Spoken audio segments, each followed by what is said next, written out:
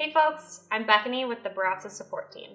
Today I'm going to be walking you through making grind adjustments using the Encore conical burr grinder. The Encore has 40 grind settings that range from fine to coarse. But how do you know where to start? We're asked this question pretty frequently in support, and while we do have suggestions for starting points, experimentation is key. This is when making coffee at home can be super fun.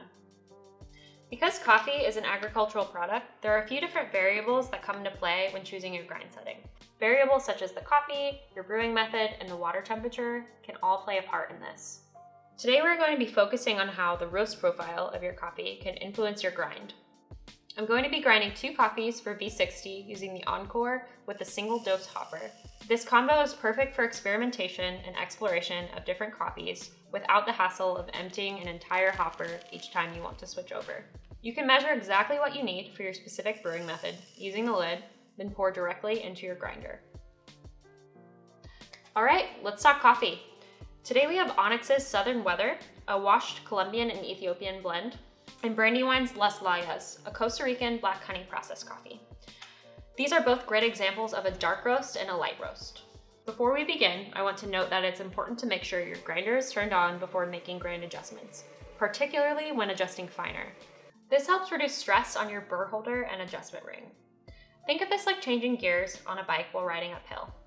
There's tension on the system, so you want to have everything moving as you make adjustments. When grinding your coffee for pour over using the Encore, I find that a good starting point is somewhere within a grind range of 15 and 20. For Southern Weather, I'll be using setting 19. This coffee is going to lean more coarse on our grind range. Because the roast time is extended when achieving a dark roast, these coffees will have a lower moisture content overall, causing them to be more brittle.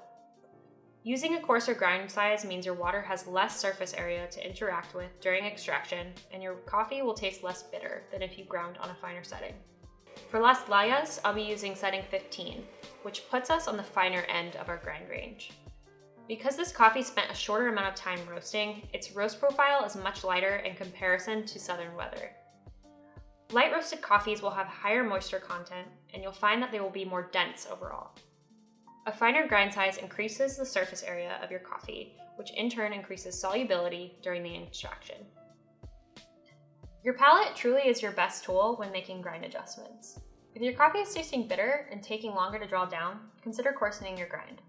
If your coffee is tasting sour and drawing down more quickly, consider tightening your grind. Experimentation is your friend, and don't be afraid to venture away from our suggested grind settings or your preferred recipe next time you brew your coffee. Thanks for watching!